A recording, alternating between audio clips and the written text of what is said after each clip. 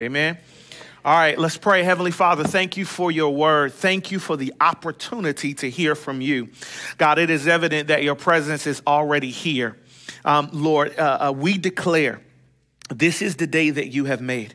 We make a conscious decision to rejoice and to be glad. As we're here, would you speak, God? Your word is already anointed. It's already anointed. So, God, would you anoint our ears to be able to hear what you're saying? Would you anoint our heart to be able to receive your words? That we would leave this place not just being hearers of the words, but doers of your word. God, you are the only one that can speak to each and every one of us at one time. We prepare our hearts to hear you, God. Speak. In Jesus' name, amen. All right, we are in a series called Limitless Edition. We are allegedly at the end of this series. The reason I say allegedly is that leaves me leeway in case I want to do another one next week. Y'all be like, Pastor lied. No, I said allegedly.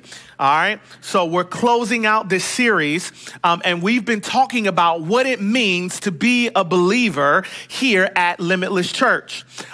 Not just at Limitless Church, but what it means to be a believer according to the Word of God.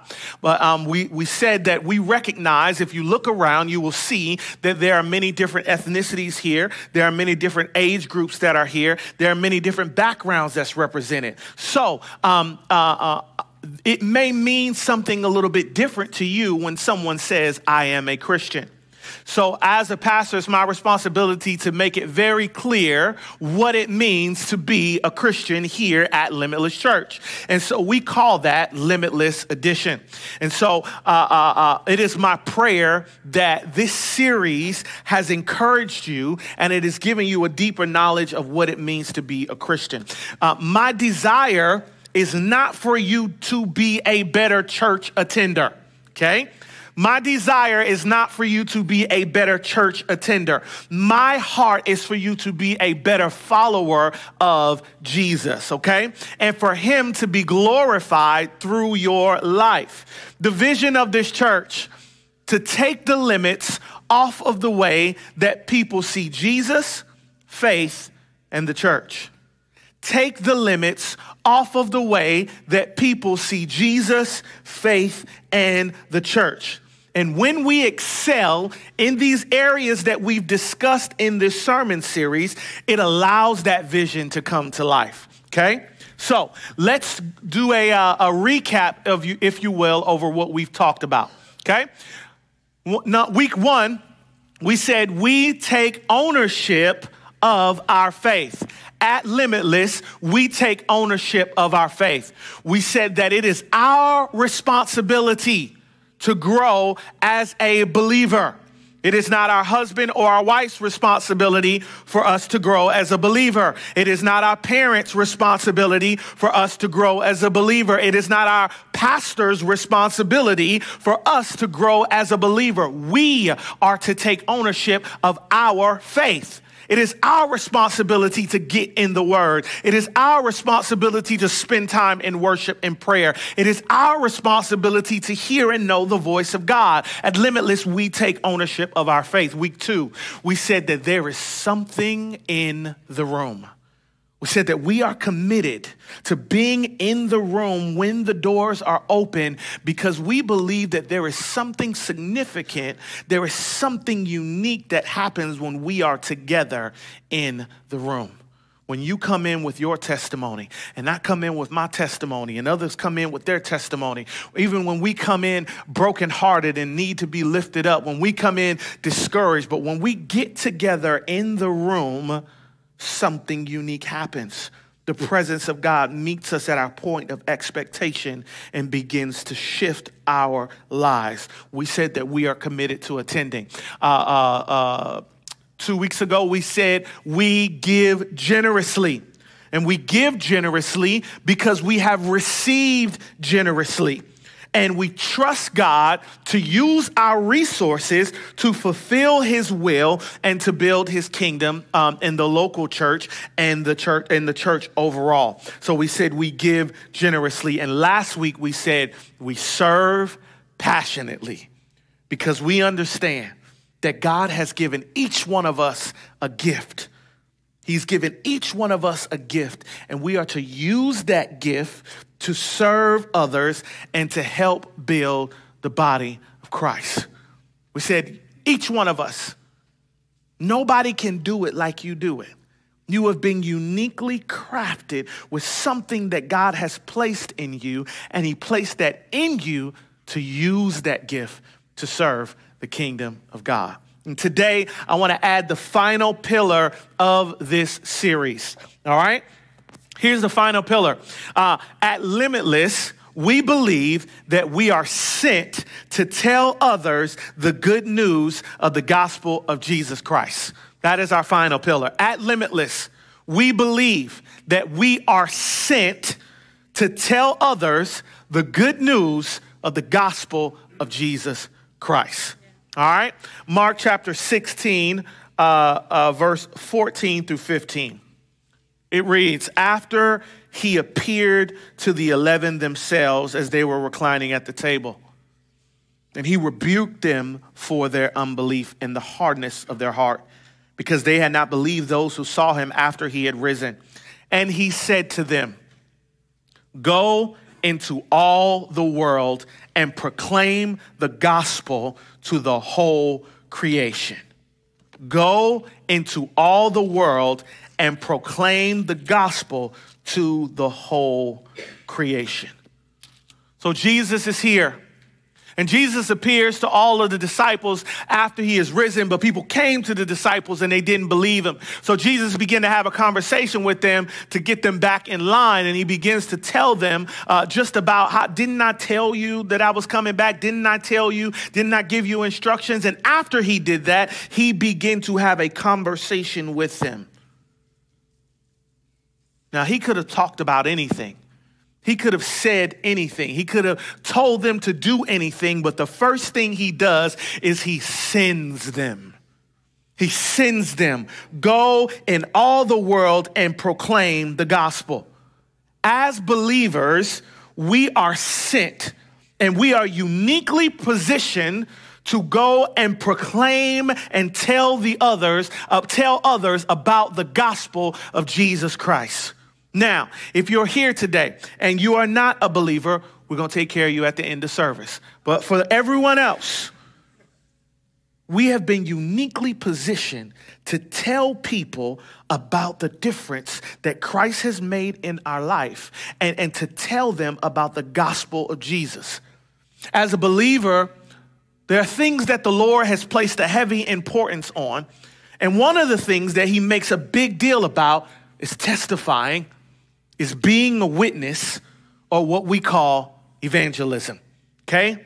Evangelism. Now, if you've been in church for a while, you might have heard this word. You might not know what this word means. So allow me to explain it to you. This word evangelism is the visible eyes and verbal mouth declaration of the death and resurrection of Jesus Christ for the sins of mankind, with the goal of converting the hearer to faith. Again, visible and verbal declaration of the death and resurrection of Jesus Christ for the sins of mankind, with the goal being to convert the hearer of faith to faith. The reason that this end part is very significant is because a lot of times we will bring up Jesus, we will bring up faith, we'll have these conversations with no goal in mind. We'll just be talking, but we won't have a goal in mind. But this is telling us that our goal should be to convert the hearer to faith.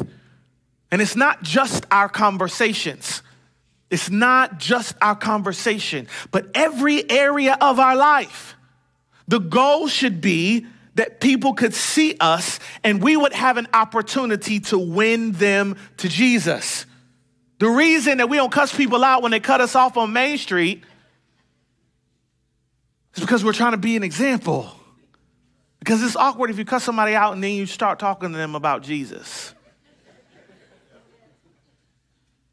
The reason that we have peace in the midst of turmoil, the reason that we are not moved when things are going on around us, the reason that we walk in love, the reason that we walk in joy, the reason that we have this sense of assurance is so that when people see us, that we have an opportunity to win them to Jesus.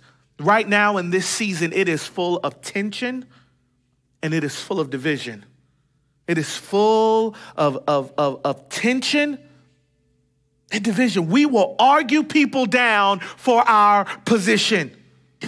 We will end friendships. We will alienate family for our stance. And we will die on a hill that has no eternal value. But we will remain quiet about the one who came down from heaven, lived a sinless life, that was nailed to a cross and died for our sins. We'll be quiet about that. We don't want to stand 10 toes down. We don't want to stand on business when it comes to that. We want to on everything else except for this. We are called higher. We are called higher. We are called to be an example and tell others about the sacrifice of Jesus and about the goodness of God. One of my favorite scriptures, 1 Peter chapter 2, verse 9. It says, you are a chosen race. It says you are a royal priesthood, a consecrated nation. That word consecrated means set apart. He says you are a set apart nation, that you would proclaim the excellencies, that you would proclaim the wonderful deeds, the virtues and the perfections of him who called you out of darkness into his marvelous light. Let's not forget why we are believers. Let's not forget why we became believers. We encountered a love and a grace that transformed us and changed us forever. And now we are called to share that same transformation with others so they have an opportunity to encounter a love and a grace that they've never known. A lot of us, we're like, hey, I made it. I got saved, and we're excited. Hey, I got saved. Good. Praise God for that. You got saved. And then you made it to church. You're like, hey, all right, I'm making it to church. I got my thing together. I'm making it to church. Some of us will go a step further and we'll begin serving. And we're like, oh, I got this Jesus thing down. I am in there. I love Jesus. I go to church and I even serve. And we'll stop there. We'll stop right there. Because we feel like, hey, I did it. I got all my things. I'm together. We got it. And there's this big piece that we don't ever touch, that we don't ever walk into, that we don't ever evaluate. We're stingy with our Jesus. We're stingy. We don't want to tell people. For whatever reason it may be, we're comfortable at the place of, I got saved, I go to church, and now I'm serving. And we're comfortable there. But God said, I commissioned you. The first 2 letters in the gospel is the word go. Why? Because we're called to tell people about him. Because we have tons of things that we will tell people about. Tons of things. We eat at a restaurant. We want everybody to go to the restaurant. We will go post about the restaurant. We will leave a review about the restaurant. We will make reservations to go back to the restaurant. We have a great experience with technology or a store. We will tell people about it. And Christ literally changed the course of our life from going to hell to now spending eternity with him in heaven, from living a life in the dirt, in the muck, broken, beat up, disgusted, to him changing our life and us living life and having life abundantly. But we don't want to tell nobody about that. And so the question we have to ask ourselves,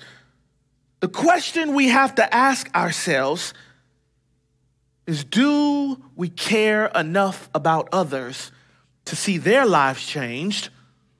Or are we just satisfied with our own transformation? Do we care enough about people that are going to hell, or are we just like, hey, I got mine, I'm good? Because that's what it communicates. I'm going to heaven, I'm good. And so what we do is we hide our faces and we keep our glasses on, and we just try to make it to eternity and make it to Jesus comes, or we go and no. That's not what he called us to do. He called us to go. Mark chapter 2, verse 1, I got to get out of here. Jesus returned to Capernaum. A few days later, the news went out he was at home. So many people gathered together. There was no longer room for them, even near the door. And Jesus was discussing with them the word of God, and then they came bringing to him a paralyzed man who was being carried by four men,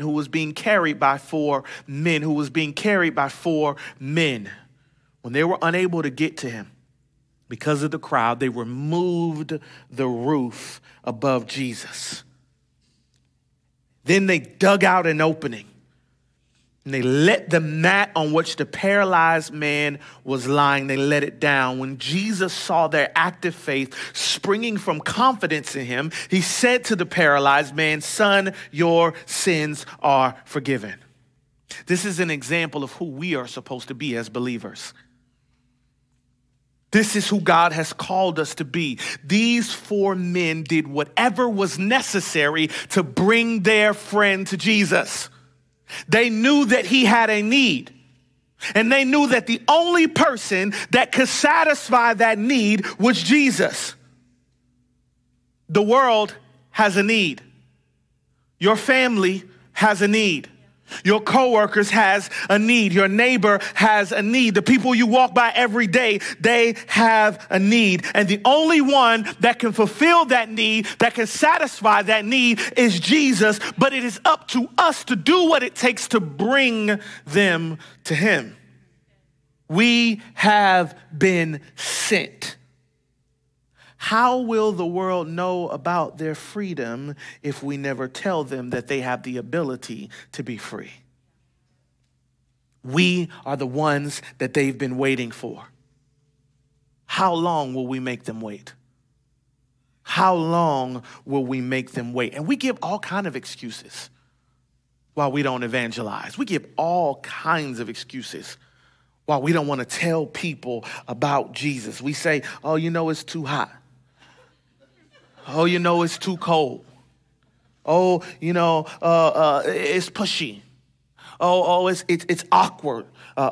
What if I get rejected? What if all of these things.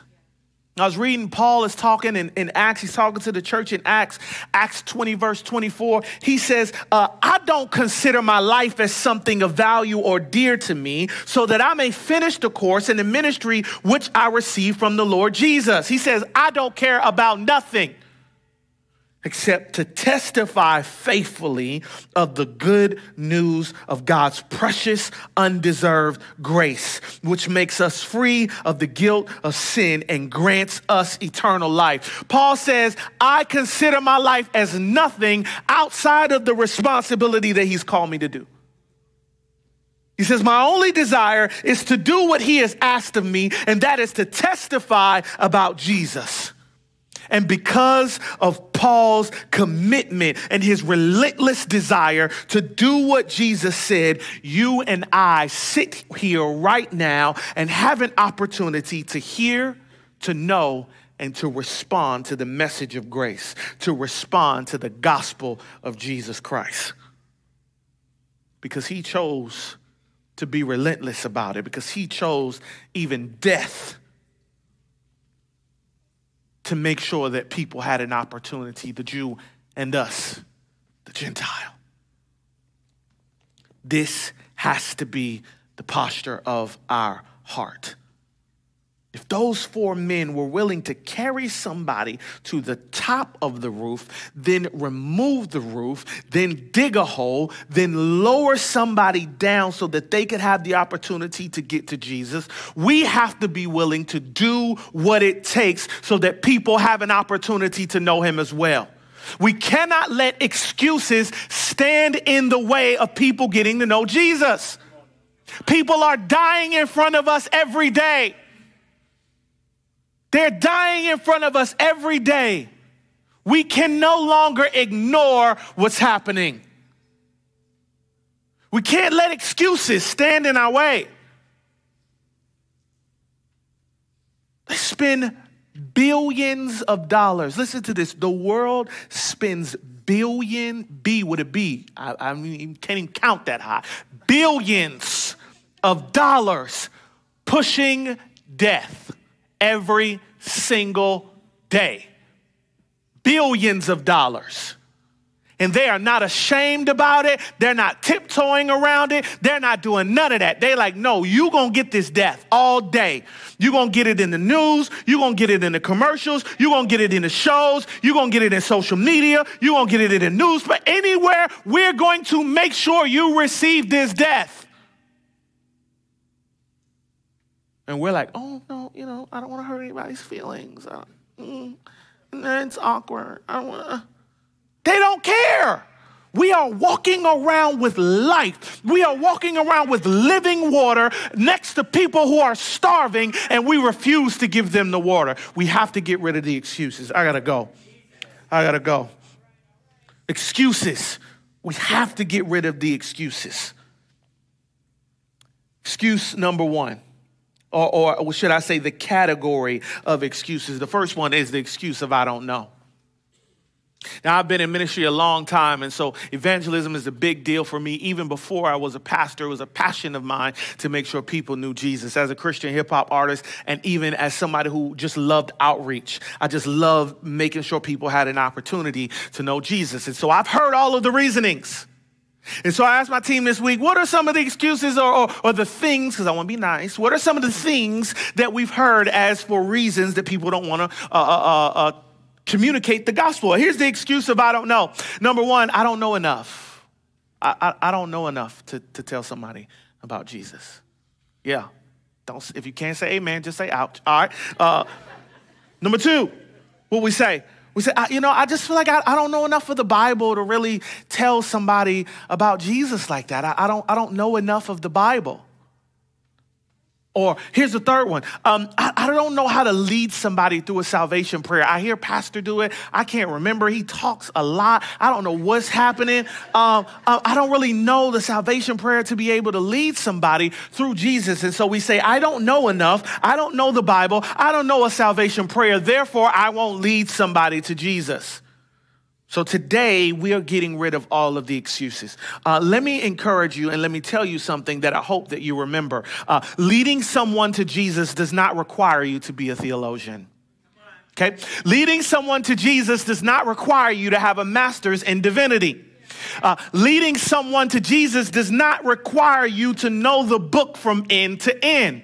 Now, I encourage you, y'all already know what I'm going to say. What do I tell you? Read the word for who? Read it for yourself. Don't trust nobody. Read it for yourself. So I encourage you to learn the word, but it does not require you to do that to tell someone about Jesus. The best evangelism tool that you have at your disposal is you. You are the best tool to lead somebody to Jesus. Your story, the things that God has brought you through. You know how much of a mess you was. Hallelujah. You know. And you also know what God has done for you and how far he's brought you from where you used to be. And so sometimes, most times, that is the only thing that you need to lead somebody to Jesus. You tell them, let me tell you something. I was a mess and now I am not. And the reason that I am not is because Jesus. I see that you're a mess. Do you want to not be a mess? Then let me introduce you to Jesus. It's simple. It's simple.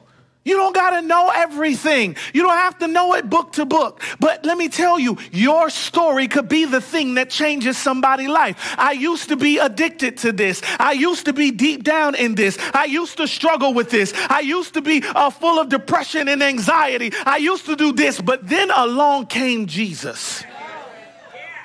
being able to communicate that is the best tool that you have to lead somebody to Christ. I got to go. John chapter 9, verse 25. I love this. Because this was me right here, right when I got saved. I love this. Jesus is healing the blind man. The blind man gets healed. They come to him and they asking him all kind of questions. And he like, I don't know what y'all talking about. He says, listen, whether he is a sinner, I do not know. One thing I do know, that though I was blind, now I see. Simple.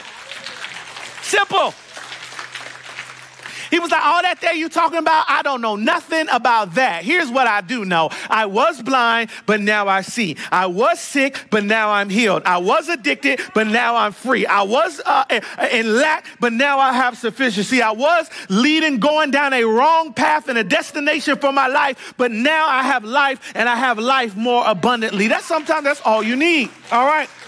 I got to keep going. Okay. So what was the last one? The last one was, I do not know how to lead someone through a salvation prayer. I understand this. This one I'll give you some grace on this one. Because you're like, Pastor, it's a little hard for me. What if I say the wrong thing? Well, I don't really know what to say. I got you. There was a song I used to sneak and listen to when I was young. By Michael Jackson, and it went like this. It says, A, B, C, easy as 1, 2, 3. All right, I can't sing no more because they're going to cut the live stream off. Copyright. All right, so it's very easy. It's easy as A, B, C, okay? Say it with me, A, B, C. Leading someone to Christ, the salvation prayer is easy as A, B, C. And you're going to remember because every time you're going to be like, oh, Pastor Keenen was singing that thing. A, B, C, okay? Here we go. A, admit. B, believe. C, confess. Very easy.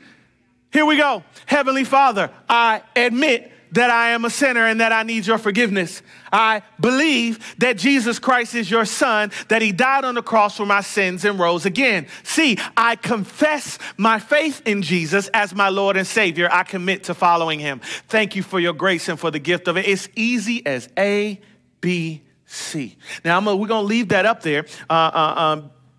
Get your phones out, people. Come on. Get the phone. Get your phones out. Y'all think the Lord ain't going to give you an opportunity this week. No, he is. I already prayed about it. Get your phone out, take the picture, because you're going to need this. You're going to need this. You'll be like, what did Pastor, I know he said A, B, C. What was A? Wait, you know what? I got it in my phone because Pastor Keenen told me to take a picture. There it is right there. All right. A, B, C. Admit, believe, confess. You have this opportunity to lead someone. And let me be very clear, because people will be like, oh, I don't know. There is nothing specifically unique about these words.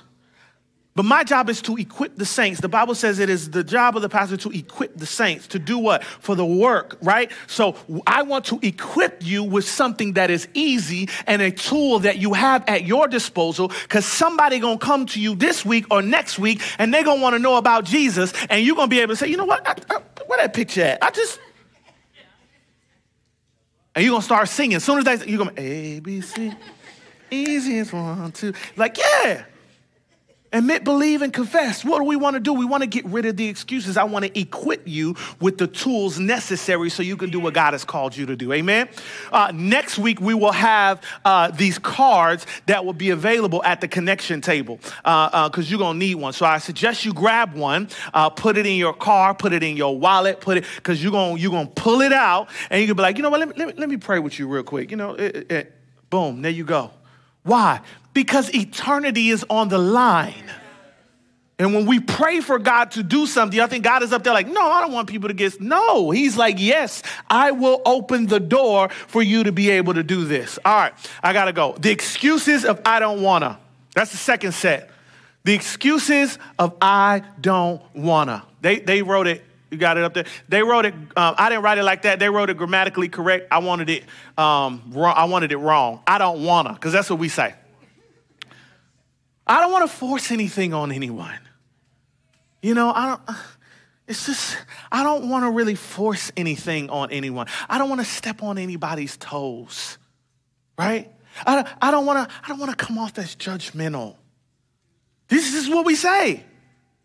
And we fail to realize that in our desire to be palpable, in our desire to be right, we forget that the gospel is anti.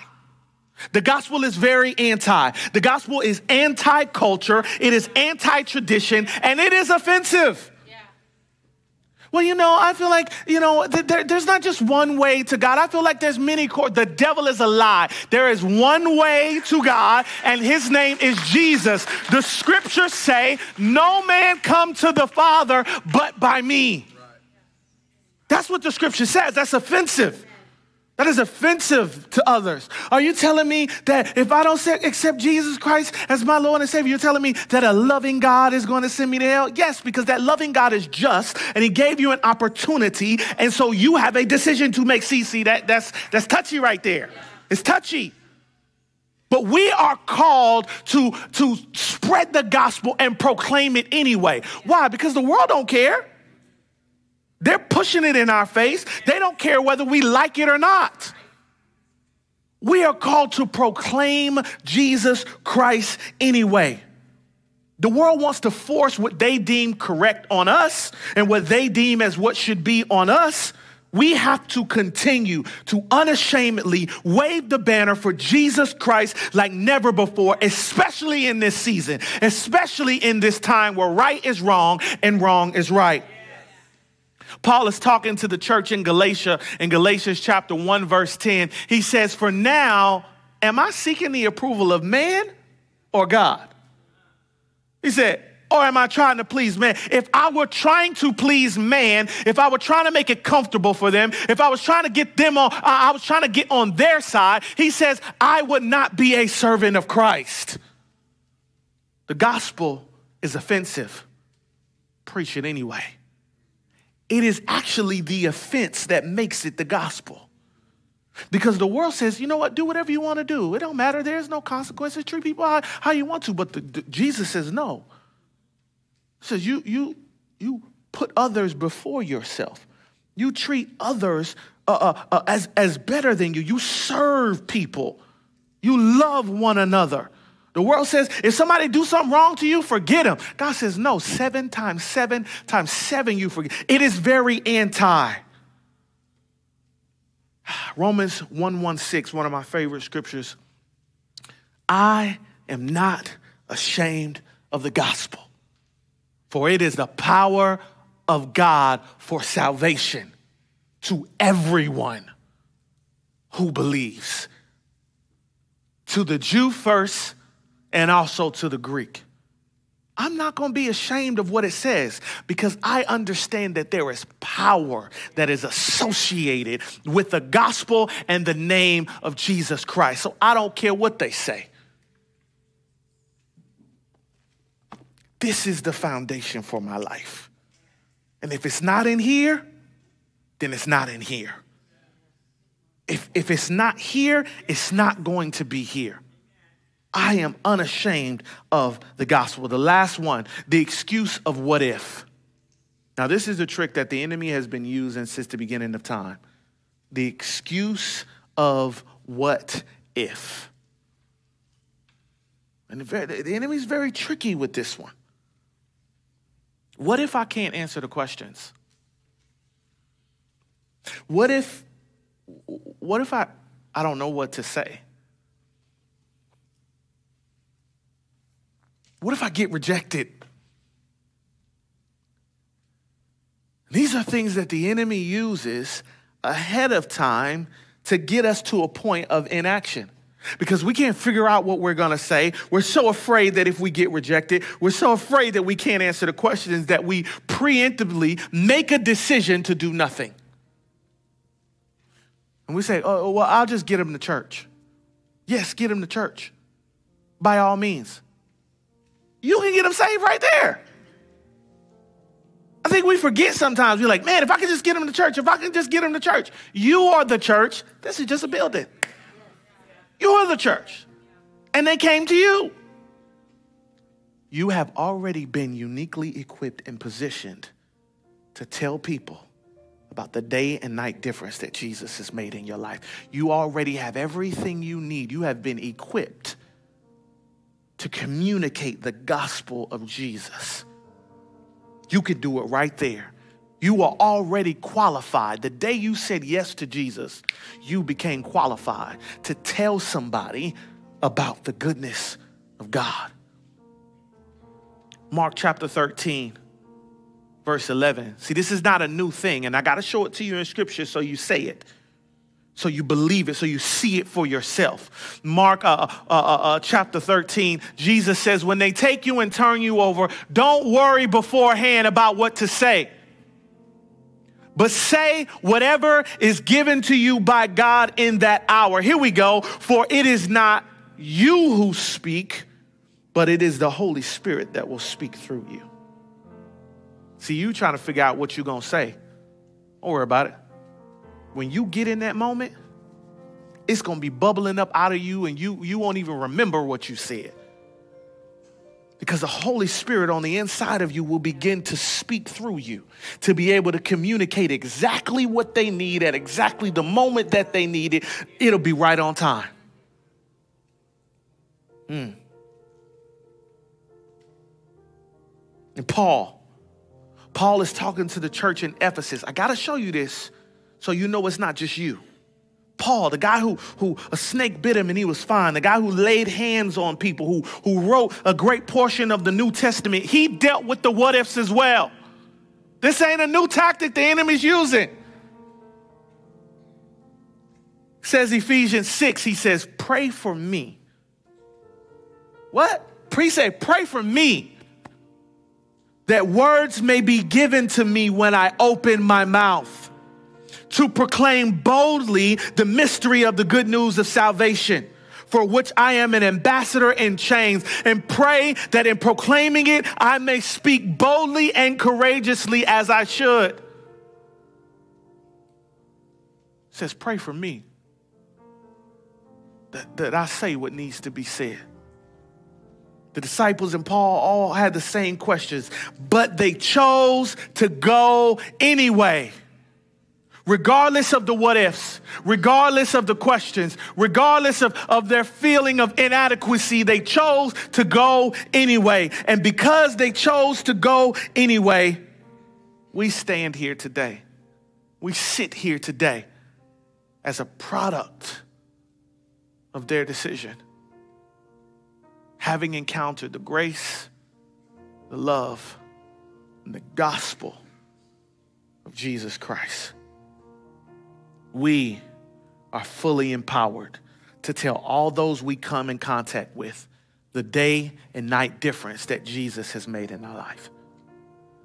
Question is, will we do it? You've been sent. You've already been sent. You've already been equipped. You have everything you need. Will you go? Close with this, Romans 10, verse 14. How will people call on him in whom they've not believed? And how will they believe in him of who they not heard? And how will they hear without a preacher or a messenger? And how will they preach unless they are commissioned and sent for that purpose? Just as it is written, and forever remains written, how beautiful are the feet of those who bring the good news of good things. How will they hear without a messenger?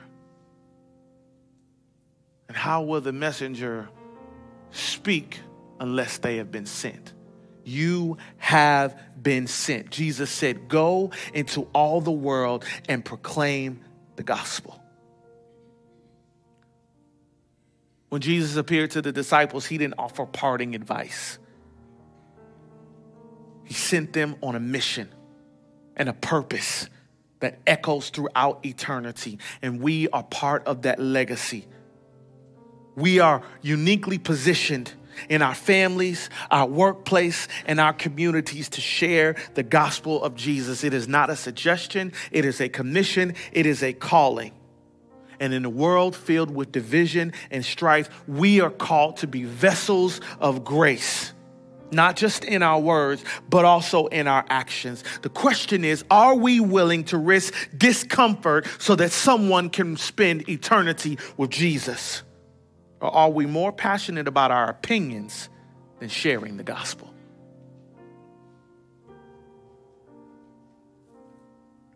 We have been sent. The question is, will we go?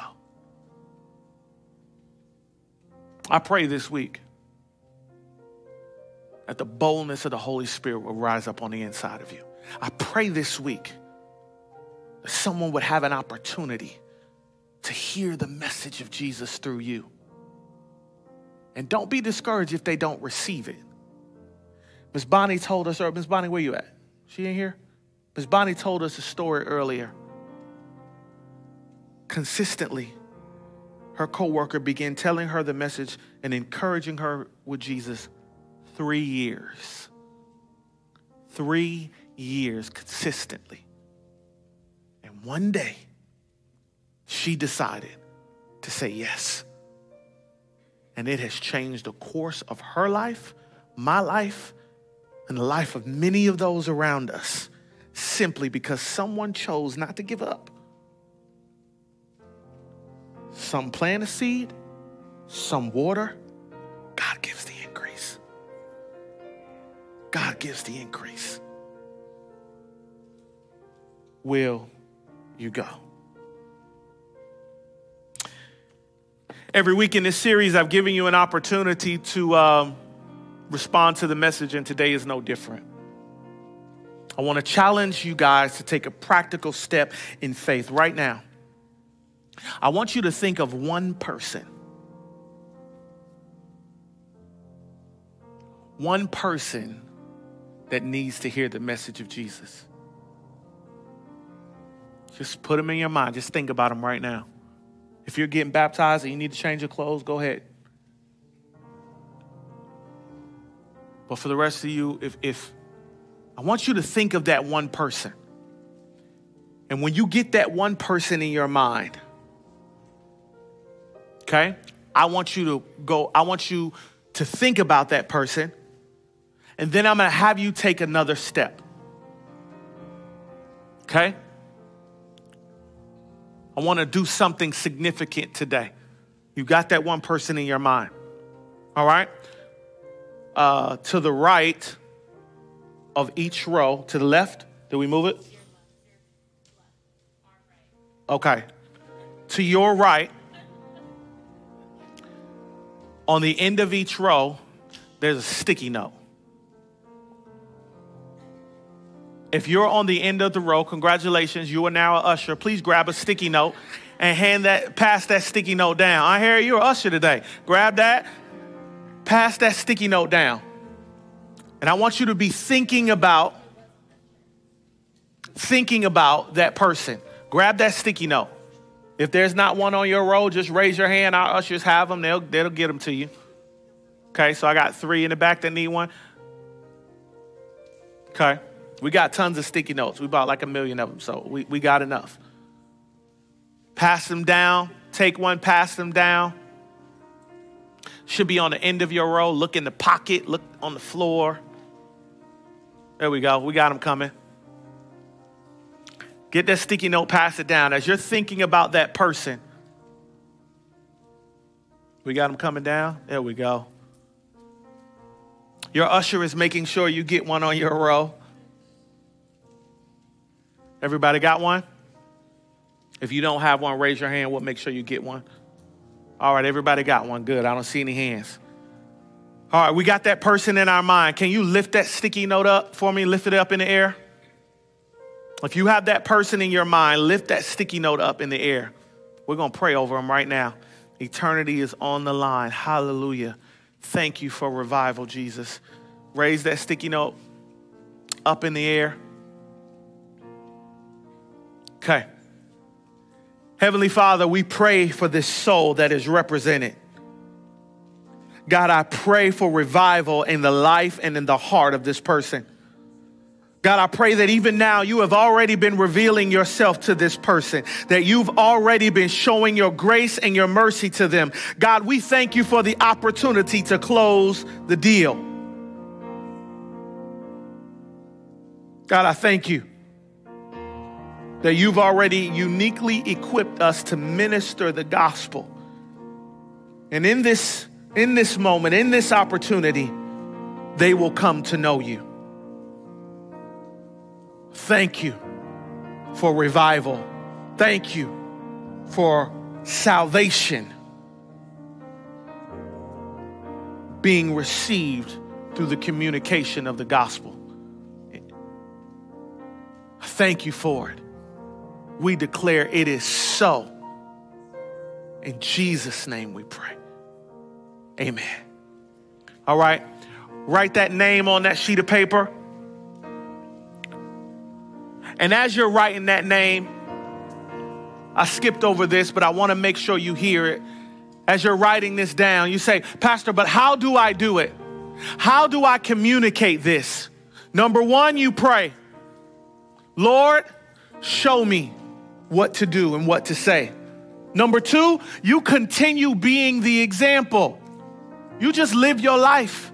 Let your light shine amongst men, that they would see your good works and they would glorify our Father in heaven. Number three, as you are the example, God will present you an opportunity.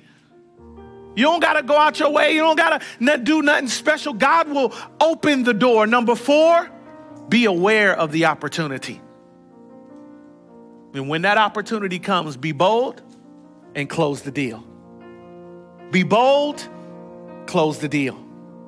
Be bold, close the deal. I had an opportunity this past week, and I'm at a restaurant and I'm trying to eat my dessert, and I got this waiter there, and we're talking to the waiter, and we get in the car, and my wife says, we missed it. I said, yeah. We sat there and talked for 10 minutes, and I didn't close the deal. When I got home, I prayed, Jesus, I apologize. If you give me another opportunity, I'm closing the deal. And God, being God, presented me another opportunity, and I went in with this mindset. You're going to get this, Jesus. Plain and simple. You're going to get this, Jesus. And at the end, I got an opportunity to pray with them. I said, hey, what you going to do? We here now. And that person received Jesus Christ as their Lord and Savior. Why? Because I went in with the mindset. You gave me this opportunity. I prayed for it. We here. I'm closing the deal. My prayer is that person in your hand, you're going to get an opportunity to close the deal. Here's the last step. Y'all ready? This is it. I believe that something happens when we come together and pray together for a thing. Okay? So what I'm going to challenge you to do is I want you to take that sticky note. Remember that name. Pray for that name all this week.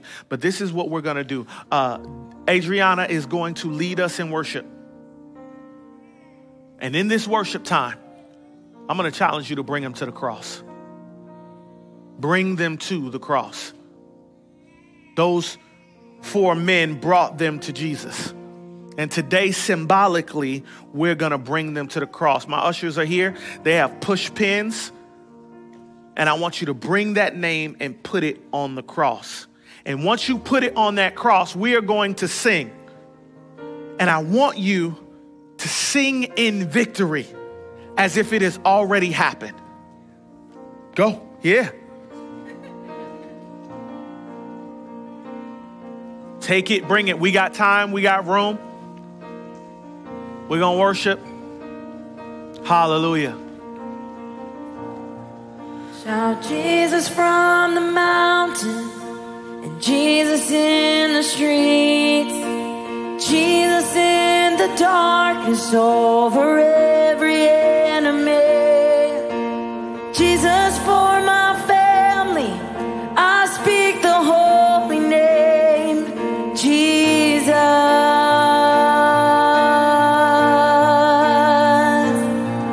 Shout Jesus from the mountains and Jesus darkness Hallelujah. over every enemy. Thank you, Jesus. Jesus, for my family. Come on. I speak the holy name, Jesus. Yeah.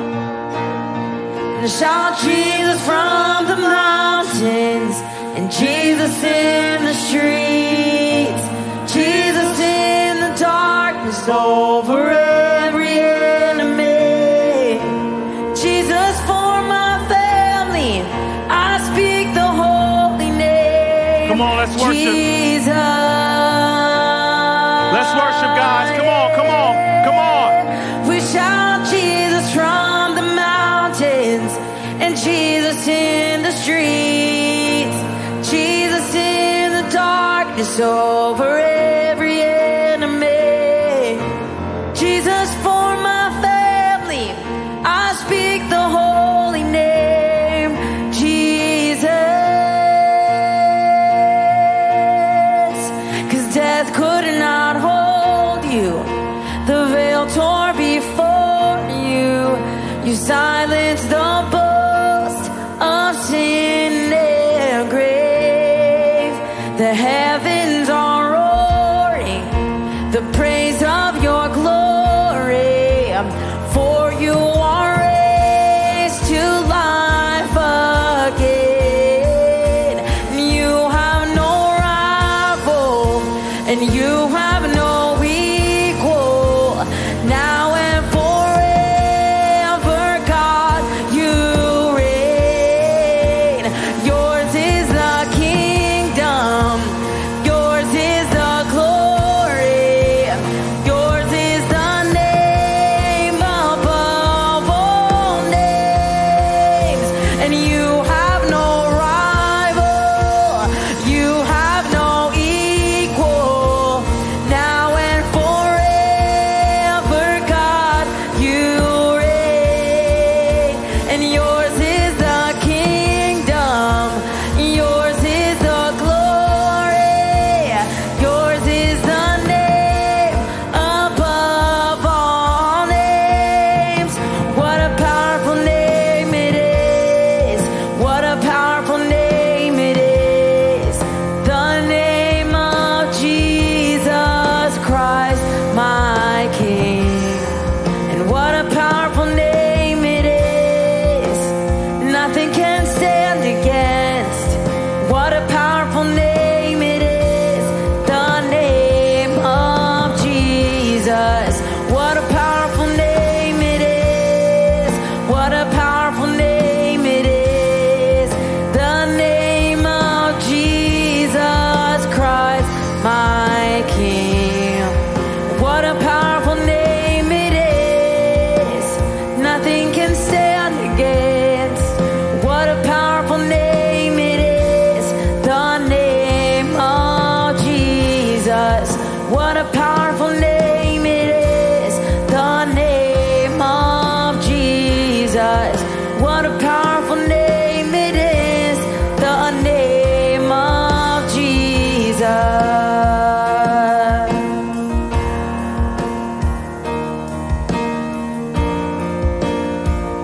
The name of Jesus.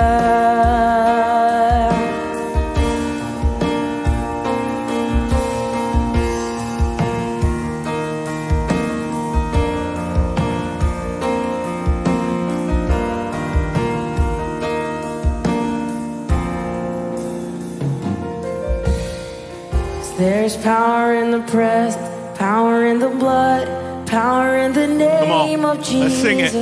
There's power in the presence, power in the blood, power in the name of Jesus. 'Cause he has more in the hem of his garment than the camp of the enemy. There's power in the presence, power in the blood, power in the name of Jesus. There's power in the presence, power in the blood, power in the name of Jesus. There's power in the presence, power in the blood, power in the name of Jesus. He has more in the hem of his garment than the camp of the enemy. There's power in the presence, power in the blood, power in the name of Jesus. Heavenly Father, we thank you for each and every name that was placed on that cross. We believe and receive salvation in the name of Jesus. We declare that their life is redeemed from destruction. God, I thank you that salvation is coming to their house. Today is the day of salvation. We declare it is so. In Jesus' name, amen. Hallelujah. Very quickly, if you're here today and you have not made Jesus Lord of your life, I can't think of a better message than this one. So if you haven't made him Lord of your life, today is the day of salvation. Believe in your heart and confess with your mouth Jesus as Lord. As Lord. That means king, ruler, reigner over everything in your life. Maybe you've made him in case of emergencies only. Maybe you've made him Christmas, Easter, Mother's Day Jesus. Maybe you've made him when something goes hard Jesus. No, he says you need to confess him as Lord. That means he is the ruler and reigner of your life. And he says when you do that, you shall be saved. And so if you've never made him Lord, then today we want to offer you that opportunity. Secondly, maybe you made him Lord, but your life hasn't looked like you made him Lord. Maybe there was an opportunity or a point in your life where you did receive him as Savior, but you haven't been following him.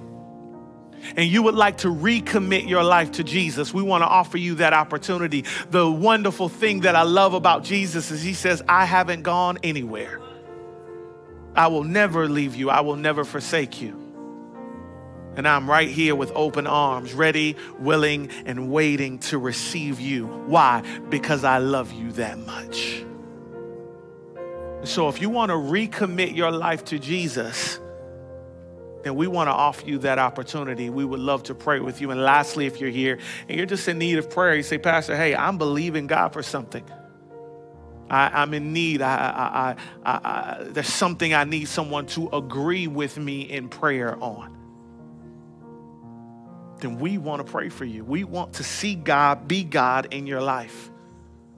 And we want to have the opportunity to participate in that. So if either one of those things apply to you, salvation, recommitment, or prayer, would you grab your Bible, grab your book pad, whatever you came with, and meet us over to my left, your right here. Our altar team is ready and waiting to pray for you.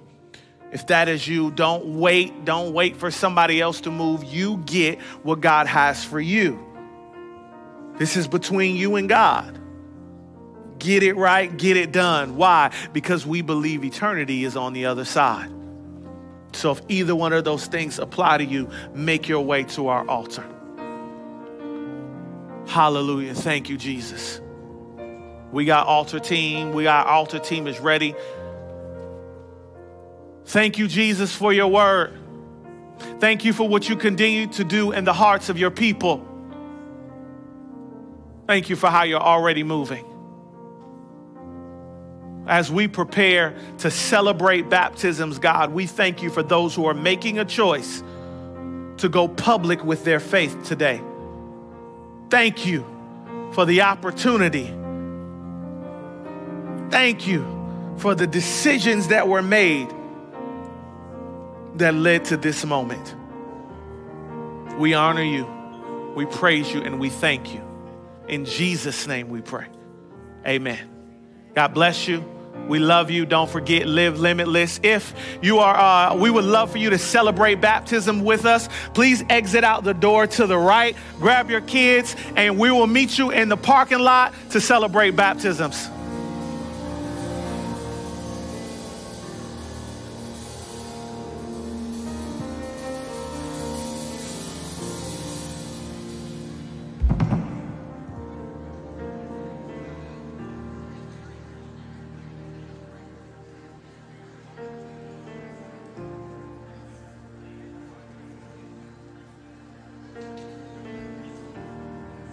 Walking around these walls,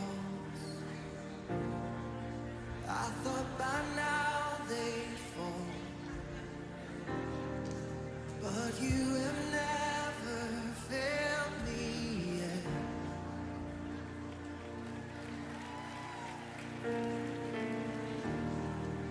Waiting for change to come,